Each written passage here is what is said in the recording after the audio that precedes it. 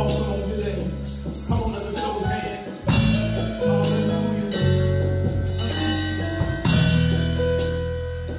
God is able to do the impossible. Hallelujah. My God is awesome. He can move mountains. He can keep me in the valley. Hide me from the rain. My God is awesome. He heals me when I'm broke. Gives strength while I'm weak. Forever He will reign. My God is awesome. He can move mountains. Keep me in the valley. Hide me from the rain. My God is awesome. Heals me when I'm broken. Gives strength while I'm weak. Forever He will reign. Come on, somebody help us sing our God is awesome.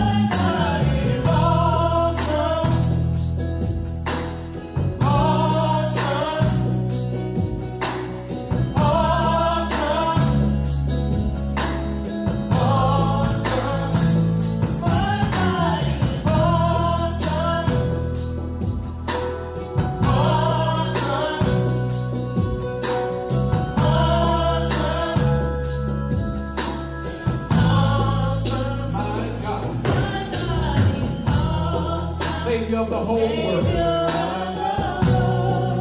giver of salvation, by His stripes I'm healed. My God is awesome. Today I'm forgiven. His grace is why I'm free. Somebody ought to praise His holy name. Come on, somebody say out loud.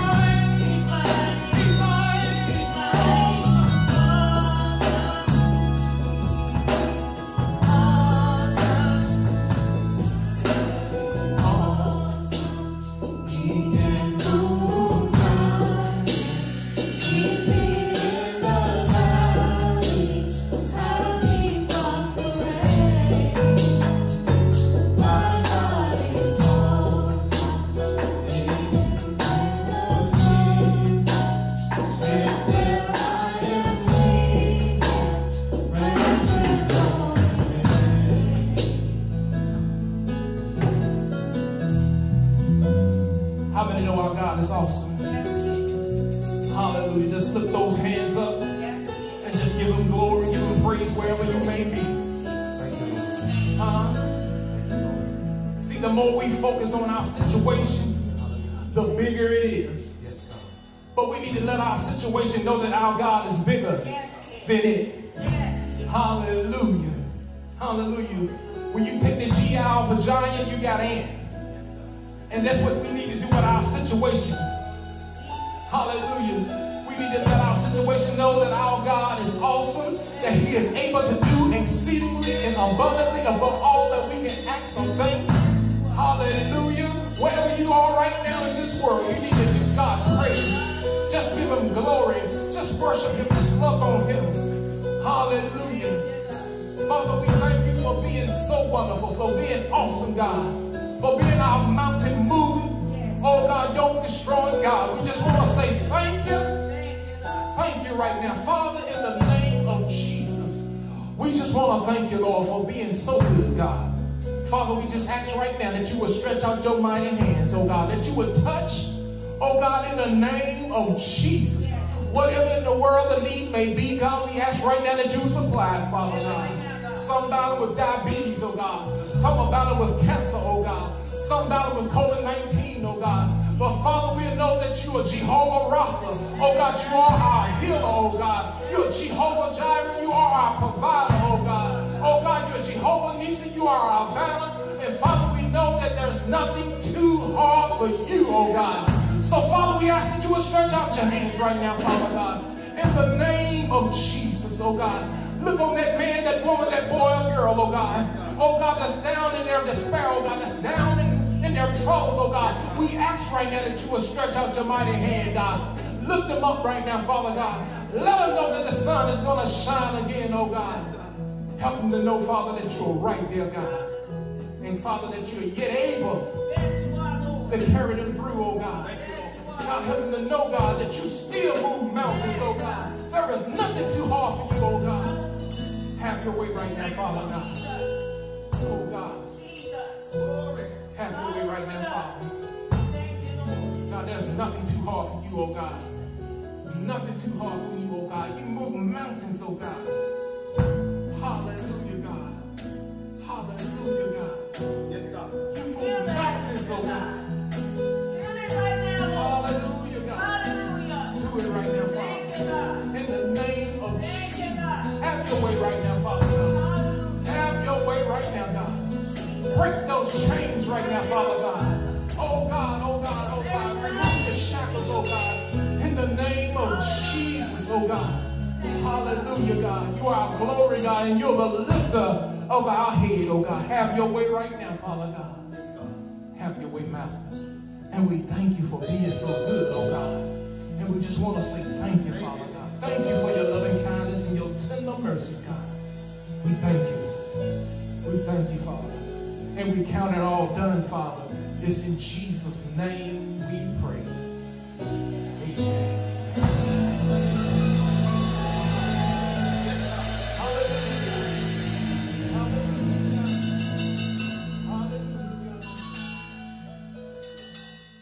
On behalf of the Ivory Hill Baptist Church, I want to say first off, Happy Father's Day to all of the fathers. I pray that you enjoy your day. We will now recognize our golden guys. First one on our list is Brother Willie Evans. Next is Joed Hedgepeth. Next is Osi Hedgepeth. Next one on the list is Noah Lee. Then have James Lynch Sr. We then have Sidney Macon. Thank God for Brother Otis McGee. We thank God for Brother Dennis C. Richardson. We give God the praise for Sam Richardson. Truly blessed to have Brother Thurman Richardson. We would like to add to one of our patriarchs, Brother Jesse Rudd, Brother Arthur Shields, Brother James Wiggins, Brother Allen Williams, and Brother Garfield Williams. We thank God for, again, our golden guy. Father God, we thank you for all your blessings. We thank you, God, for your excellent greatness. We thank you, God, for your loving kindness. Father, we ask you right now that you will touch my mind, heart, and soul. Give me the words to say, even in such a time as this. God, we thank you, Lord, for what's been done and said thus far. Let the words of my mouth and the meditation of my heart be acceptable in thy sight. O Lord, you are my strength. You are my Redeemer. All of God's children say amen. We thank God for this, another opportunity to preach the word of God. We thank God for a portion of our praise team for giving us the selections on today. Another day that the Lord has made, we shall rejoice and be glad in it. Happy Father's Day to all of our fathers. We thank God for also our golden guys, amen, and what they are doing for our community and our church.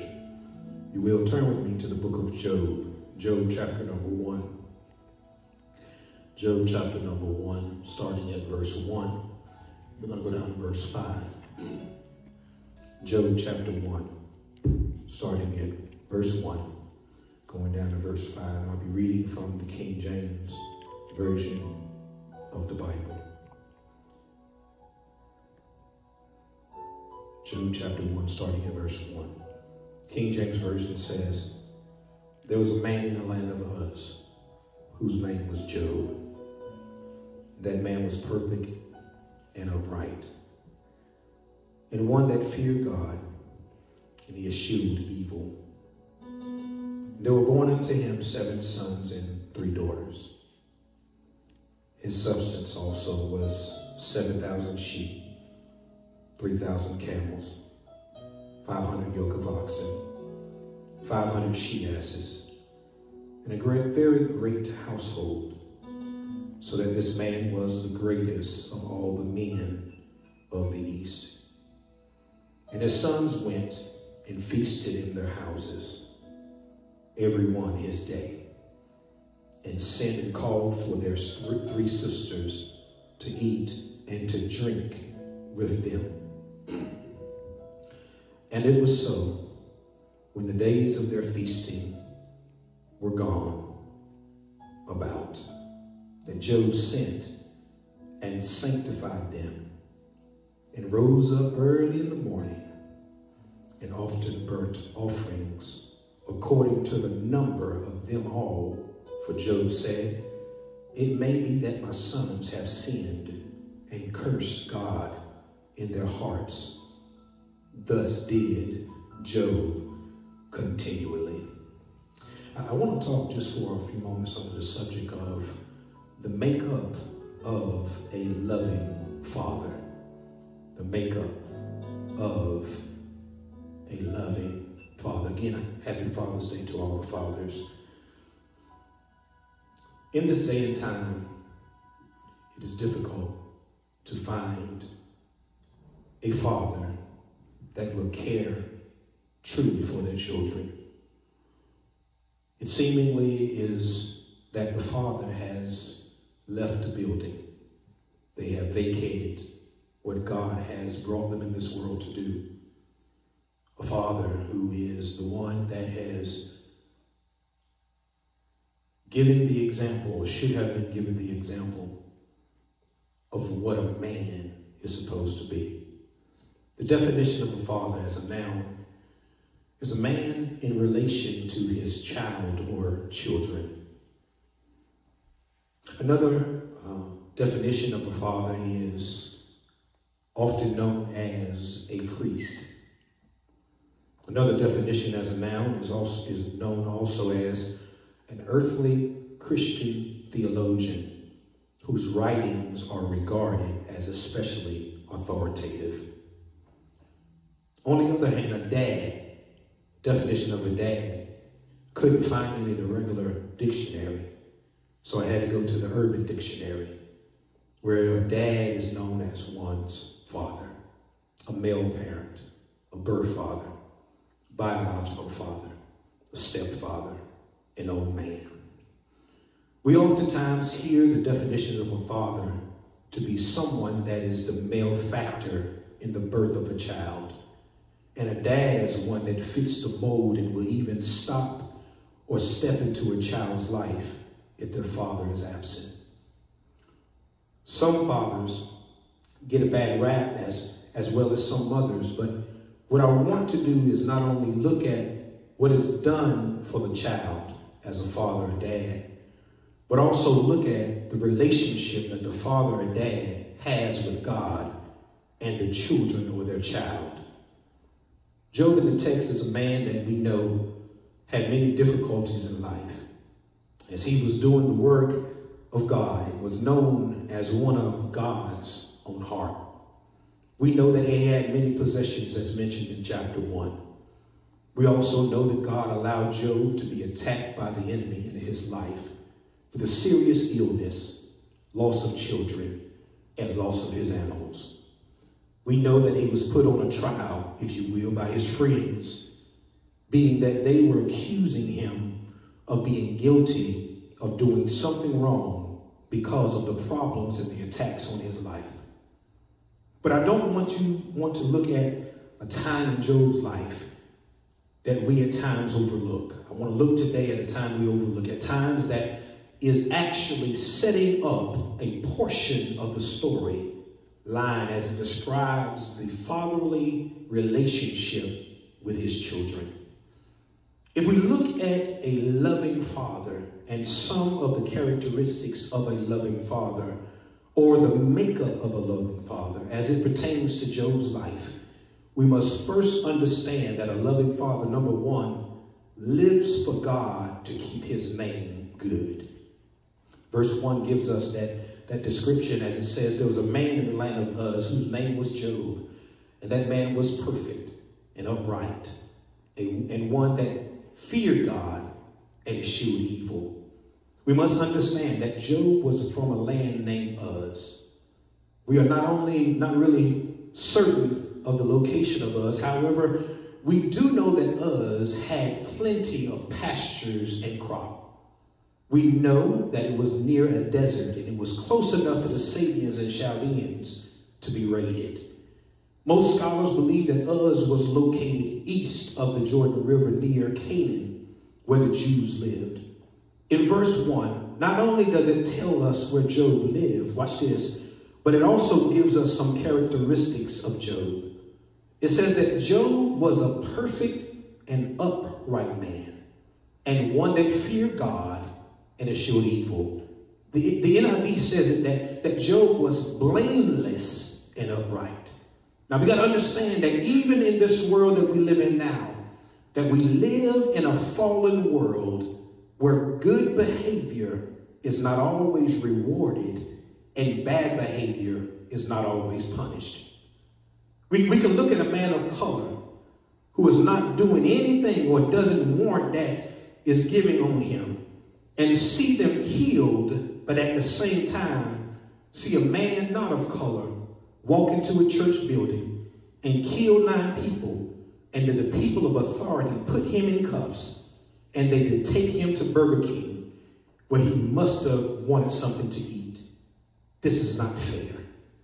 Job is a man who is doing right, but we know the story. Eventually, he goes through hell and high water because God allowed it to happen. What do you do when you're doing everything you're supposed to do? What do you do when all the things that you're supposed to be doing, you're treating folk right, you're doing all the right things, but yet God allows some calamity to come into your life? What do you do when you're trying to love your family, but all your family hates you? What do you do when you're trying to do things for the people in the church and all the people in the church want to try to vote you out or get you out of your position? What do you do when you're trying to love your spouse and your spouse is trying to take advantage of you and tell you you ought to just curse God and die? Sin has twisted and messed up justice to the point that even those that are innocent can look guilty by their skin color or even by the uniform they wear. The book and story shows us the life and legacy of a good man who was a loving father who lived for God in spite of the situations that he was in. The description of his life was one that loved God, lived for God, didn't do all the right things, but was one that God loved. Let me say that one more time. The description of this life was as one that loved God, lived for God. He didn't dot every I nor cross every T, but was one that God still loved. Let me place that in somebody's lap right now when you think that everybody's trying to hold things against you and trying to tell you that you ain't going to amount to nothing. I'm here to let you know that God still loves you. I know the going gets tough and the going gets rough, and I know things might be rough in your life, but I'm here to remind you on this Father Day, Father, that even if they call you just like and say you act just like your daddy, that don't mean that God don't love you. The question that I have for us fathers on today is, what is said about you? You might not get it all right all the time, but but you're not as bad as you should be. Let me say that one more time. You might not do it all the right way, but you could be worse. And you might know some men or some fathers, if you will, that say they taking care of their children, but they really ain't. They ain't spending no time. They ain't taking the time to go on trips with them, but yet you get the bad rap because you are a man just like they are. Lives for God to keep his name good. And all you want to do is go to work and come home. All you want to do is be there for your babies and come home. All you want to do is go to church and come home. But yet you always get brought down because the struggle is real, especially in our culture. Oh, it lives for God to keep his name good. And the thing that I found out, my sisters and brothers, is even when you're trying to do good, evil's always showing up. There's always something that the enemy is going to try to do to me to take over your life. But I'm here to let you know that when you got God on your side, then there's no heaven or hell that anybody else can put you in. When you got God on your side, then everything else can go by the wayside, because my God is good. The makeup of a loving father, number one, is it lives for God to keep his name good. But the second thing we got to understand about the makeup of a loving father is he works hard to provide for those in his care. I'm getting ready to get some people mad with me because I'm getting ready to say something that folk don't like. If you got a man that's sitting in the house and you women are going to work all the time, you need to make sure you find you somebody else. Amen, somebody. The text says that Job owned 7,000 sheep, 3,000 camels, 500 yoke of oxen, 500 donkeys, and a large number of servants. It then says that even after working hard to receive those things, that the text says that Job was the greatest man among all the people of the East. Understand that Job owned and had a lot of possessions. He even had servants. But also understand that as the story went on, that he must have been doing something right, because when the houses burnt down and his children were killed, that there was a messenger that came and told Job what was going on. Now I tend to believe that because he was respected by those in the area, that they came to inform Job out of respect. Because the truth of the matter is, if your house was burned down and your house and your children were dying and everything was going haywire in your house, but yet you were treating people the wrong way, I tend to believe they wouldn't come and tell you nothing. You would have to find it out on Facebook. You had to find it out on the news. But I don't know. If you got respect in your community, if you got respect in your church, if folk really look up to you, might not do everything right, but they look up to you, I tend to believe that if they respect you, they're going to bring some news to you. But this man didn't care about what was going on because he worked to provide for the ones he took care of. Think about it. He had all these possessions. And when Job died, because of culture and tradition, everything went to the oldest boy child. So he was leaving a legacy. He was leaving some stones for his child to have. He was living a lifestyle. And not only was he living a lifestyle, but he was also being a great man in the area that he lived in.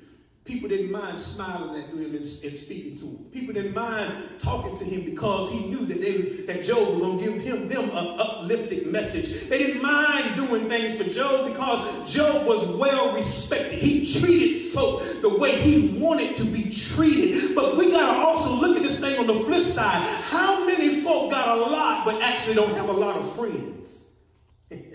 Gotta be careful that when you got a lot of friends and you got a lot of stuff, that your friends might be your friends because they want your stuff. God says, Job, I'm going to let you be the steward over this stuff because I want you to be able to take care of your family and not have to let the system take care of it. If we allow our men to just stay in the bed all day and don't do what God has put them in this world to do, what type of world will we be living in? We'll be living in the world that we have right now, where you have 30% of the men staying home and 70% of the women in church are coming to church by themselves. We got a life to live as men. We got to make up and be the loving father that God has made us to be. So the first thing we got to understand is we got to live for God to keep his name good. But secondly, we got to work to provide for those in our care. Don't let your babies go hungry and you eat noodles and noodles. You have to be able to give your child that food. So the third thing, as I go to my seat, is the makeup of a loving father is the loving father will be a priest of the home.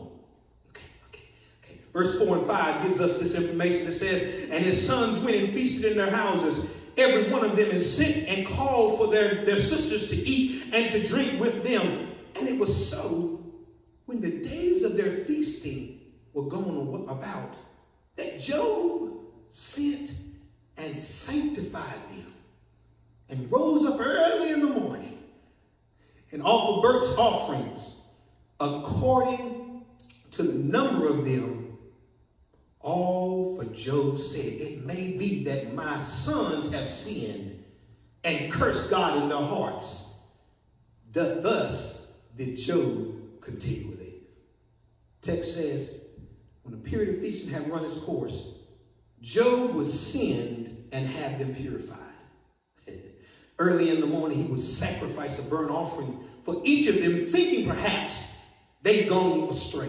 They've done some things they had no business doing. Y'all know what I'm talking about. Don't act like that. We looked at the definition earlier, and I want to show how one of these are important back then, but also in this day and time. You remember I told you that one of the definitions of a father was a priest. That priest is one that would pray for the family. The priest is one that would lead the family in worship.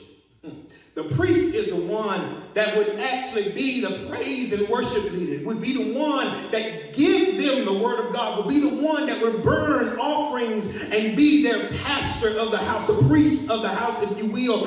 Job actually stood in the gap for his children. And Job is believed to have lived during the days of the patriarchs like Abraham, Isaac, and Jacob, which is a time before God gave his written law, or even before God appointed priests as the religious leaders. And during Job's days, the father was the family religious leader.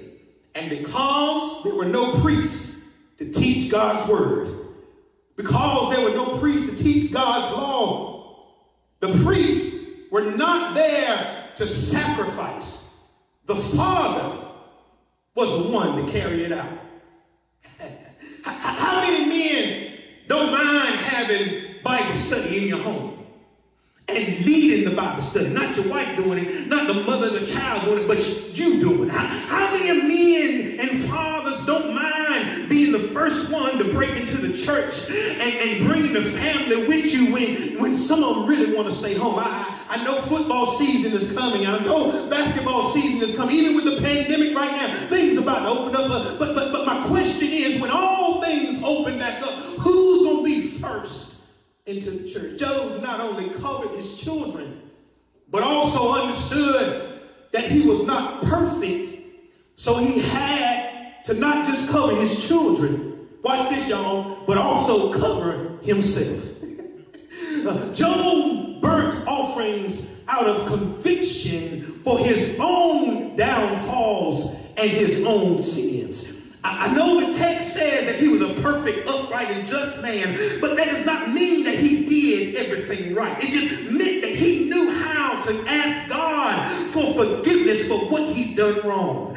And I don't know, I know I've got some men out there, some fathers out there that you might be ashamed of what you've done in your past, but I'm here to let you know that when you give it over to God, and you stop worrying about it, when you give it over to God, and don't worry about what folk gonna say. When you give it over to God and you keep your head up high, you ain't gotta worry about what folk gonna say. You can walk up in the church with the same one that called you low down. You can walk up in the church with the same one that told you you weren't gonna amount to nothing. And you can remember that because God saved you, that you are now lifted up. If I be lifted up, I'll draw all men unto me. Good morning, Ivory Hill. May the Lord God bless you real good. But do I have anybody that don't mind giving God some praise? Because your daddy might not be perfect, but he was a perfect daddy for you. Your daddy might not do everything right, but he was a right daddy for you. Your daddy didn't always tell you he loved you, but he didn't mind giving you a smile every now and again. Do I have anybody that don't mind waving your hands and say, Lord, I thank you that my daddy wasn't perfect, but he was the right one for me. My father prayed for me. He had me on his mind. He took the time to pray for me. And I don't know about y'all, but there was nights when I was out boogie-woogieing. There was nights when I was out having a good time. And I know it wasn't just mama praying for me, but my daddy was praying for me. He was looking out for my best interest. The makeup of a loving father is that you have a priest in the home. I don't know about y'all, but do I have anybody that don't mind giving God some praise? Because there's one more father that we have to give God for. The Bible lets us know that our Father, which art in heaven, hallowed be thy name. Thy kingdom come, thy will be done on earth as it is in heaven. Give us this day our daily bread, and forget not our debts, and forgive those debtors, and lead us not into temptation, but deliver us from evil. For thine is the kingdom and the power forever and ever. I don't know about y'all, but the Bible says that our Father went through 40 generations, 42 generations in the body of a man. They hung him up high. They stretched him out wide. I said they hung him up high. They stretched him out wide. They hung him up high. They stretched him out wide. He hung his head and then he died. But then the Bible says that early on Sunday morning, he got up with all power in his hands. Do I have anybody that don't mind waving your hands and say, can't nobody do me like Jesus? Makeup of a loving father is one that don't mind working. He lives for God to keep his name good. Makeup of a loving father, Job tells us he works hard to provide for those in his care. And lastly, the makeup of a loving father will be the priest or the leader of his home. I ask you today, family, not just the fathers, but do you mind letting God be your father? Do you mind letting God be your shepherd? Do you mind letting God be your all in all? And I know that there might be some out there today that don't know Christ as their Lord and Savior.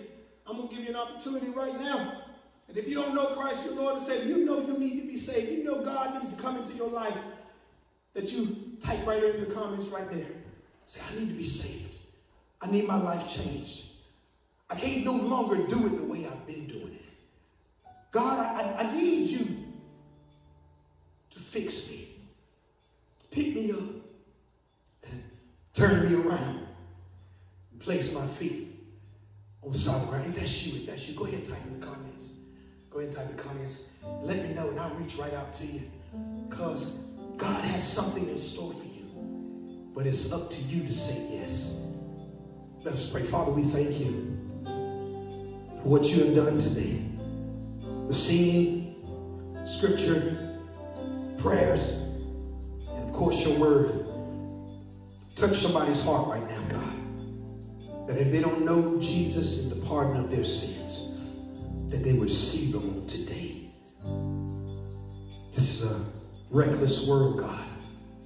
And the only way we're going to make it is with you. Help us, Lord, to understand your word.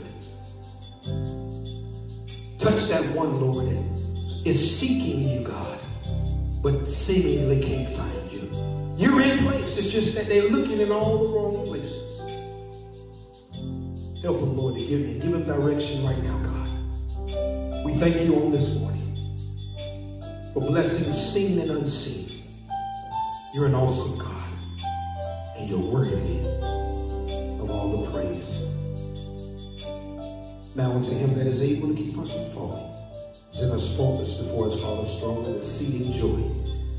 Rest, rule, and abide with us, hence now and forevermore. Let us all say amen. Again, Father's Day, happy Father's Day to all the fathers. Golden guys, God bless you. Thank you for all that you're doing. Announcements are now going to come across the screen. We ask you to continue to love one another, but also love yourselves. God bless you. I love you.